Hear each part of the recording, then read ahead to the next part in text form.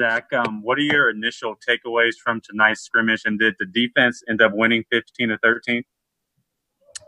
The defense ended up winning 19-13. Or really, I'm sorry, they would have been 22. They would have gotten 7 points there for the fourth down stop. They just probably didn't go up on the board. But I thought it was really competitive. Some of those drives stretched out. There's some good competitive red zone stuff. That red zone competitive period went for 5 drives, which was some great work, and saw some good things on both sides of the ball. And again, it was just one further look to get a chance to see some guys. We didn't tackle tonight. We're at the point now we need to keep our guys healthy and keep them ready to play here 2 weeks from today. We'd be walking off the field right now from that first game is what the feeling would be. And so, right now we're just going to make sure we keep our guys healthy and still get some quality work in.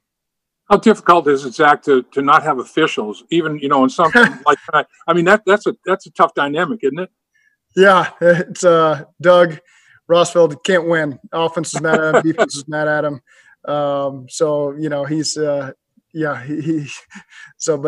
again, those guys do a great job for us, and that is a little bit of the hard part of it. You got the crowd murmur, so we got a good feel for what that noise is going to be like, and it is enough to where you can't communicate really well, from someone who's 15 feet away from you. You got to be up close, and so there's a lot of shouting, and no one really understands what you're saying, so you got to utilize the headsets, and so that part was interesting. How would you assess Joe's performance today? Go ahead, Bill. I saw you talking. I'll come back to you, Ben. Just thoughts on Joe Burrow's effort tonight? Yeah, I thought it was solid. There were some good things, and I noticed some drops. We got to do a better job catching the ball. That's one thing that really stood out. And really, there was a game winner there in that red zone drill. That would have been a walk-off touchdown there to win the game, and we didn't get it. And so those are some things we got to clean up. Overall, these scrimmages are good. Having the stadium with the play clock and my communication, can improve as well to the quarterback. So it's good to kind of get some of those kinks out of the way early. Go ahead, Ben. Well, that was kind of my question, but also I guess on that pick by Jesse Bates, I mean, how would you rule that? Is that an interception? Is that PI? How do we view that? Couldn't see. That's the one area I have no vision on whatsoever. So I wasn't clear on if it was an interception or a drop or what exactly happened. I'll have to check the tape to know. Sorry about that. What did you think of Joe's decision-making, especially on some of the scramble stuff where maybe he put a ball just a hair too far for guys, but it was in the spot where really the receiver was the only guy that was going to have a chance at a couple of those? There's some things that you can clean up there, but it's encouraging. There's some possibilities for some explosive plays that are off schedule, and that's always exciting to add to your offense. Sometimes you don't call the perfect play, and when your quarterback's able to extend it and guys are in phase with him and can create those plays down the field, that's a great quality to have. The first touchdown to Tyler, did that count? The first touchdown to Tyler Boyd, or did he juggle it, or was it good? I was calling the plays on offense, and I was right there on the sideline, so that was a touchdown in my eyes. Maybe if I was on the other sidelines, I wouldn't have seen it that way, but that's the way I ruled it. Zach, how important was getting clarity with the linebacker room in tonight's scrimmage? And is that a little harder to do without tackling? Do you feel like you learned a little bit about that position group tonight? It's hard without tackling. There's no question. But the one thing we can see and grade them on is the communication, getting lined up, getting in line, getting other people around them lined up, being in the right gap when you're supposed to be there. Obviously, the tackling portion of itself is going to be live and in person here in 2 weeks. But I've been impressed with the job that Al has done with those guys, and they're all as advertised. It's a really competitive room right now, and there's obviously roles for several of those guys. Pratt has looked real comfortable in pass coverage. I mean, tonight he ran, deep ball down the field. He's done it a couple times at training camp. I mean, he looks real comfortable, in his pass coverage and running with people well down the field. I apologize. What was the name you said? I missed the name. Pratt. Yeah. I mean, all of our guys have stepped up. The guys that were here last year, Pratt was a rookie last year. He's not playing like a rookie this year. He stepped up and made the strides he needed to make. And so, again, he's when you're calling plays on the offense, it's a little bit hard to get a great assessment of the defense right now until we get a chance to walk through it. But been impressed with the way that those linebackers have made strides all camp. How did you feel the O-line played, Coach, or do you need to look at the tape? Yeah, there's obviously some challenges going against our defensive line. So when the 1-0 is going against the 1D, as a play caller, it certainly affects the way you think when you see some of those guys we got up front. And so again, there's some things we're going to have to clean up. And again, there were some big positives there. We got some nice runs and had some time on some of those throws that got extended plays. They did a good job covering up the guys so Joe could move around a little bit. So again, just as usual, there's some good and some bad there. Which running back impressed you the most tonight? Yeah, again, the linebackers and the running backs are the hardest ones to assess, but I noticed some good things from all of them, and I thought Samaje had some nice, strong runs. He hit the hole quickly. Travion and Jaquez did some good things as well, and we got Gio a couple things in there early. So overall, that group has been on the up and up.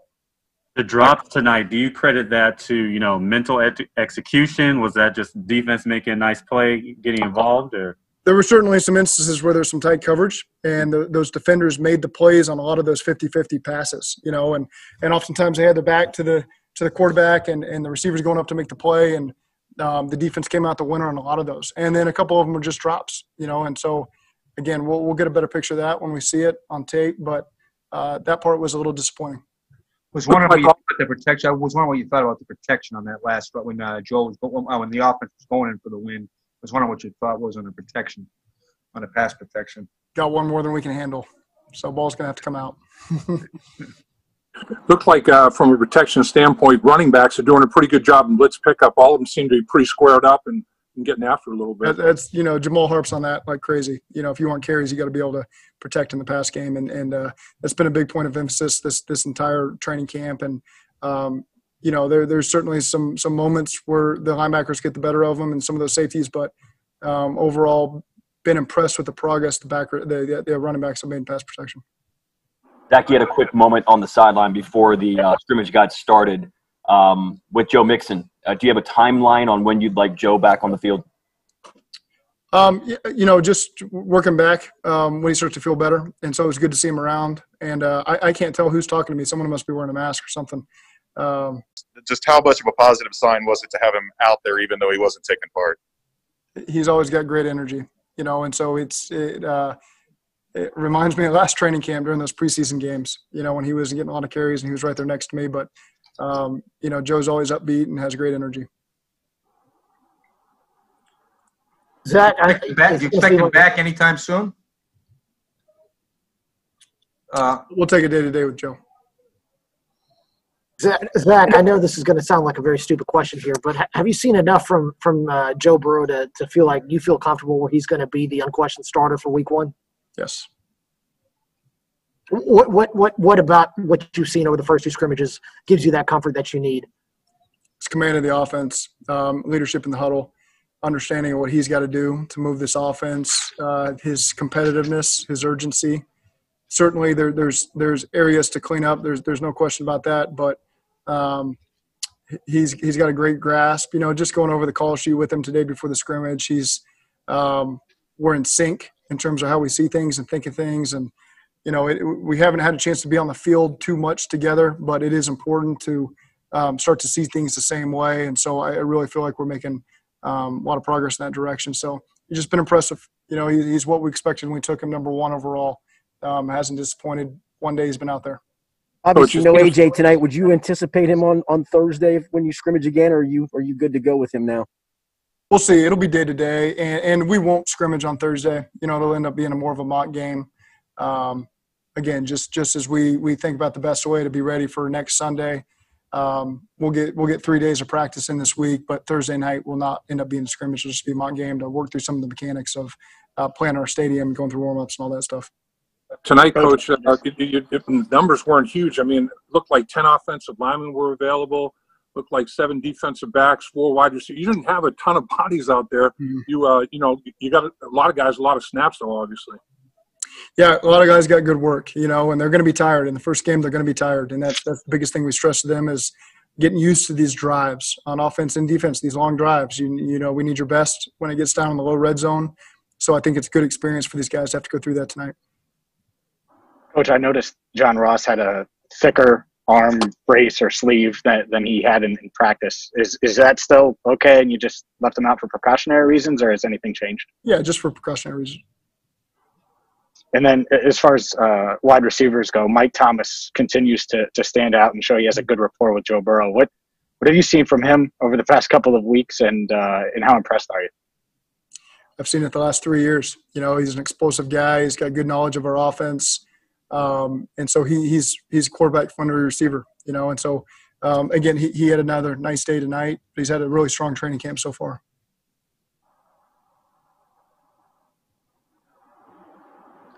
Any more for Coach? Coach, anybody on the back end, any defensive back, when you call the play and you're looking at things as a former quarterback, any defensive back stick out to you? Like, you mentioned William Jackson, during the scrimmage on Friday, he jumped out at you. Anybody jump out at you tonight that made some plays?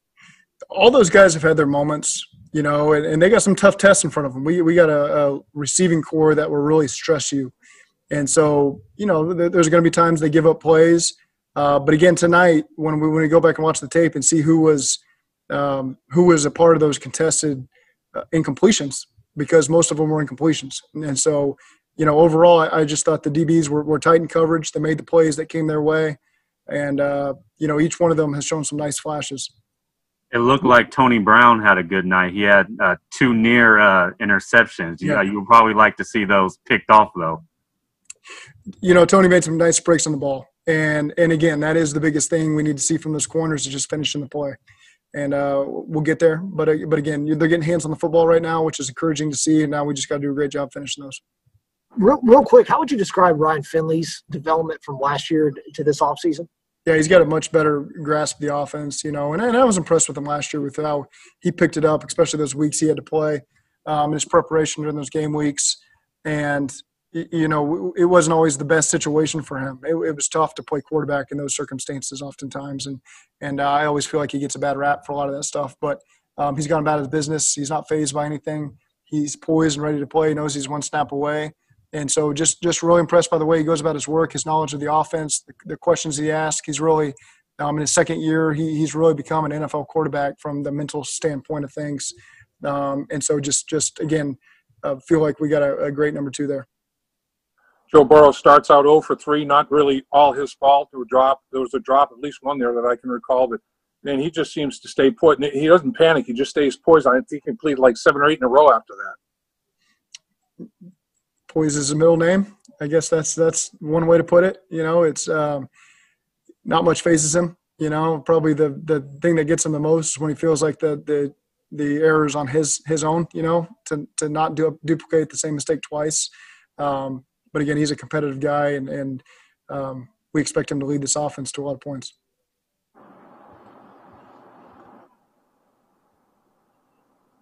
Any more for Coach? Thank you all. Yep. Thanks, Coach. Thanks, Coach. Thank you.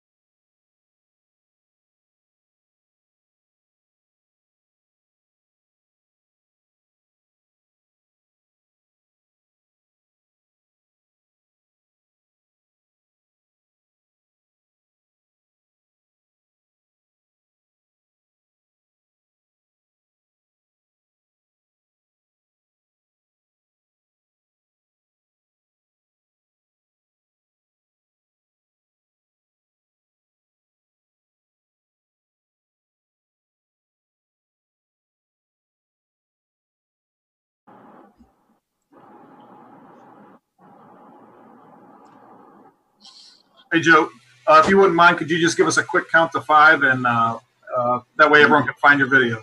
1, 2, 3, 4, 5. All right, everyone, go ahead and fire away. Joe, how would you assess your performance tonight? I mean, it's not my best. Obviously, you'd like to, I'm always striving for perfection, and today wasn't perfection, but, we're still working through some kinks and some logistics stuff. So I'm still confident that we'll be ready for the first game, but, it's not what you'd like to see today. Do you feel like you improved from your first preseason game? Your first scrimmage to your second? Individual performance, no, but I think I'm getting better every day. I feel more comfortable than I did last week. So I think, my overall performance is still getting better. Joe, did this feel a lot different or a little different from that first scrimmage? Was it a lot different or a little different? Which would you say it would be? I would say a lot different. The first scrimmage we were kind of hitting on all cylinders. Today was, we had some rough patches as an offense, but we'll watch the film and critique ourselves and get better. What did Just you I'm sorry. Just off the hip, what do you think kept y'all from kind of finding that sync that y'all had in that first scrimmage? We had some guys out. We weren't live, so, it's tough to run the ball when any kind of touch is a tackle. And then, we didn't execute the way we needed to. I didn't execute the way that I needed to. So I know, not everybody was happy with how we played today. Did the crowd noise have any effect on the logistics? Was it tough to get used to, or was something obviously you haven't had before? No, I don't think that had anything to do with it. It was good to have it out there to get used to what it'll be like in the games without fans in the stadium. So we tried to make it as game-like as we could. I would imagine if you had louder crowds. Yeah, it wasn't too hard for you. Yeah, I played in the SEC, but there's some loud crowds out there. Joe, looks like you won't have an officiating crew on a football field with you until you play the Chargers on the 13th. Is that kind of weird? Is that kind of odd not having them out there? I mean, there were some calls where, what really happened? What was the deal? Is that kind of a tough thing to deal with? Yeah, it is. The guys that we have out there on staff that are kind of being our makeshift officials are doing a good job and trying to make it as game-like as they can. But, you really won't get that experience until the first game. When you started out 0 for 3, and then you completed like 7 or 8 in a row, I mean, is that just Joe Burrow? I mean, no panic, all poise? I mean, yeah, sure. I'm not, if I go 0 for 3, 0 for 10, I'm going to keep throwing the ball and keep trying to execute the offense the way that I need to do to win. So I'm not focused on, the last play. I'm living in the moment on the field. Every play is life or death to me. Joe, we saw a touchdown at Tyler Boyd and a couple good connections. How important and invaluable is that to just build that connection with him when, you have AJ and Joe sitting now? I mean, he's one of your top playmakers, right? Yeah, TB's going to have a big season, I think. He's been working hard and really understands what we're trying to get done on offense. I have a great connection with him right now as well as a lot of other guys. Joe, along those lines, how concerned are you about not really having any kind of game scrimmage type experience with AJ, at this point? We get our individual routes that are full speed, so that's really I just need to see him run full speed routes, and I've seen that, and I feel comfortable with how he runs routes. He feels comfortable with how I'm going to throw them. The one thing I think I am a little worried about is not getting hit until the first game. I've been kind of lobbying to be live in one of these scrimmages. I don't know how well that's going to go over, if I'm going to get my wish, but we'll see. I don't think you're going to get your wish on that. But that's actually a good question. Do you feel like you're getting a feel for what the NFL pass rush is going to be like when they can't sack you? Yeah, I mean, you do as much as you can, but you'll never really know until you get out there and you're live and the bullets are flying. So I've always prided myself with, my movement in the pocket, and so it's just going to have to be quicker and faster decisions at the NFL level. Joe, you've been one to not avoid contact when you've been out of the pocket and running. Do you feel like that's going to change? I mean, do you have to adapt that style to maybe slide a little bit more? I'm going to slide a little bit. I'm getting paid lots of money now. That was my thing all the time. Once they start paying me money to play this game, I'll probably start protecting my body a little more. Joe, there were some 50-50 balls, not just with the number one offense, but overall the number twos. Coach was referencing that the defense did a better job than they had up to date on getting their share of the 50-50 balls. That's not going to deter you from doing your thing, though, right? I mean, you have utmost confidence that if they're not going to catch the football, the defense won't. Yeah, if we have one-on-one coverage, I'm going to throw it up to my guys and expect them to make a play. Those aren't 50-50 balls. To me, those are 80-20. I think, our guys get paid a lot of money to catch footballs, and the defense gets paid a lot of money to cover, not catch footballs. So I'm gonna trust my guys and put the ball in the right places, and they're gonna go make plays. That last snap, that fourth down, Coach, I guess, kind of alluded to a blitz. That would happen on the fourth down from the 8 or wherever you guys were trying to get the winning touchdown? Yeah. They brought a good blitz. It's a good blitz that they have. It's tough to block. So it was, I didn't get it picked up the way I needed to, and I had to, get the ball out of my hands and hope he made a play for me. Joe, y'all went out to the National Underground Railroad Freedom Center yesterday, and Mike Brown was out there. How important was that for you to kind of see that from the ownership that they were involved and kind of were involved in the conversation the way that the players had wanted throughout the week? I think that was great for our team, our organization, and for the community to see Mr. Brown and the whole family there with us, showing their support, leading the charge towards change. And a lot of guys and a lot of people in this building have worked really hard to drive change and to find foundations that we can support and find events that we can do to kind of facilitate change.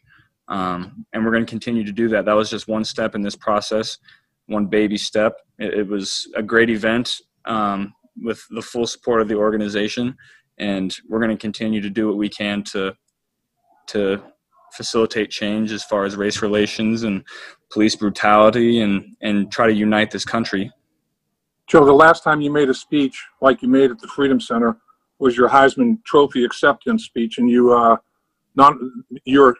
speech led to like $600,000 being raised for a hell of a cause. Do you think there was a plan that was executed, after your speech? Now the speech is the first step for everybody, but do you think there's a plan in place that could lead to $600,000-$700,000?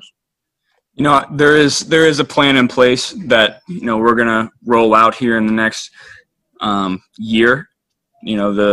There's events getting put on. There's money being donated and gathered for foundations, and there's going to be a lot of good that comes out of it. Joe, I know you guys got to tour the Freedom Center too. Was there anything that you saw inside that left a lasting impression on you, or is memorable to you?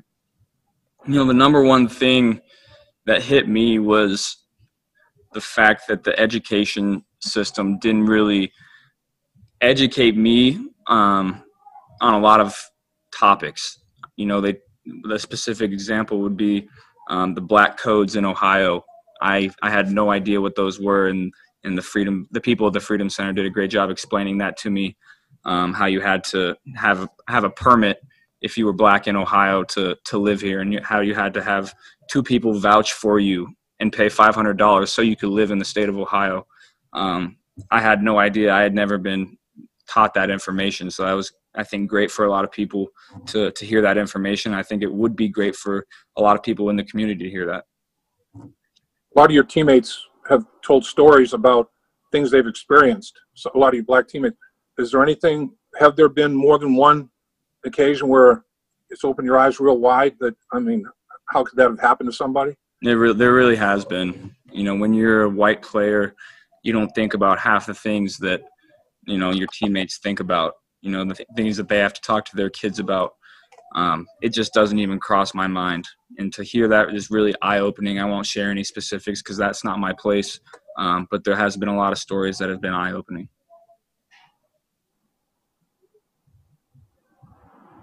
Hey, Joe, how was the decision made for you to be one of the 2 that would talk there? Was that a vote? Did you step up to do that, or how did that come about? So Trey was the one that kind of wrote the mission statement. So he was going to read it, and then my teammates thought it would have a great impact if I read it. So they kind of asked me to read half of it, and I wanted to make sure that I didn't take away Trey's opportunity to read what he wrote, but they, said that was okay and that I should be the one that read the second half.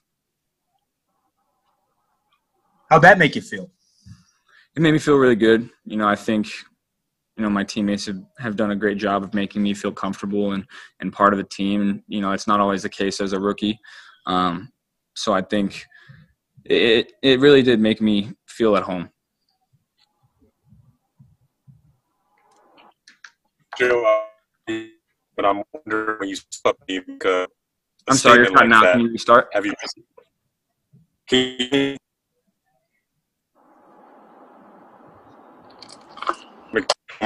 now? No, I can't hear you. I'm sorry.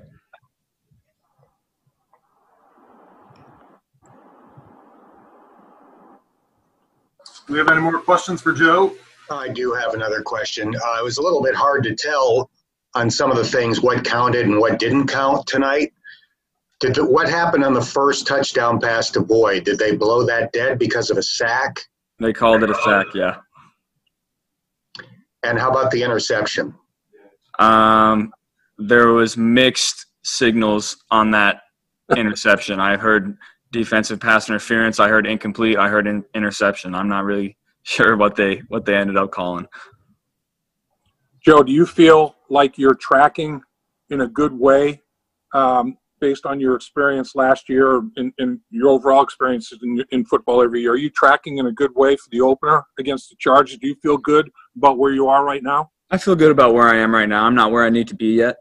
I still have a lot of work to do in these next 2 weeks before I play on Sunday, but I feel good about where I'm at right now. I think my teammates feel good about, where we're all at right now, but the pre-game work, the game plan work is not even close to finish. So we still got these 2 weeks to hone our skills and get ready for that first game. It looked like Hubbard was trying to give you a pretty good look. He kind of chased you all over the yard today. What did you think about it? He's kind of in your face quite a bit, wasn't he? Yeah, he was getting after it. That was good to see. That was kind of my first full-speed reps against Sam in a long time. And so he was getting after it. That was really good to see. Joe, you mentioned being 2 weeks out. Just how anxious are you? I mean, you guys don't have any preseason games. You're not really going full go live stuff. How anxious are you just as a competitor play a full go game again? I'm not too anxious yet. Like I said before, I still have a lot of work to do before I'm ready for that game. I still have I've watched a little Chargers film, but not a lot. So I still have to dive into that. We don't even have a game plan ready yet. So I'm still in fall camp mode right now. And still have these 2 weeks to study and get better every single day before that game.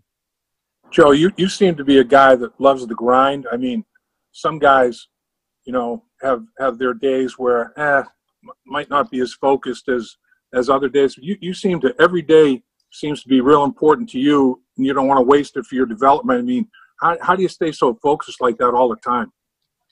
Yeah, I mean, if you waste a day, there's somebody out there that didn't waste the day and you lost the day. So I'm a competitor. I want to win every single day, and I'm always competing against myself to get better every day. And when I compete against myself, I'm also competing against all the other quarterbacks, all the other defenses, all the other defensive coordinators in the league. So I can't waste a day, especially as a rookie. I'm going to attack every day like it's Sunday. It's like it's the Super Bowl. So that's how I'm going to approach it.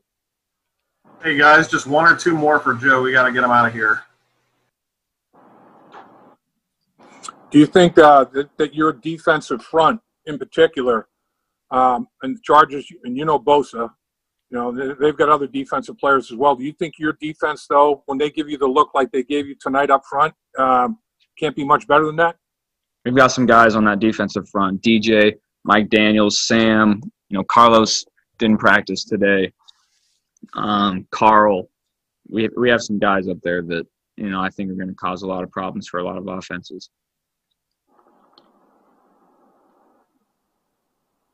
All right, that looks like it'll do it. Joe, thanks for your time. I appreciate it. Thanks, guys. Thanks, Joe. Thanks, Joe. Thank you.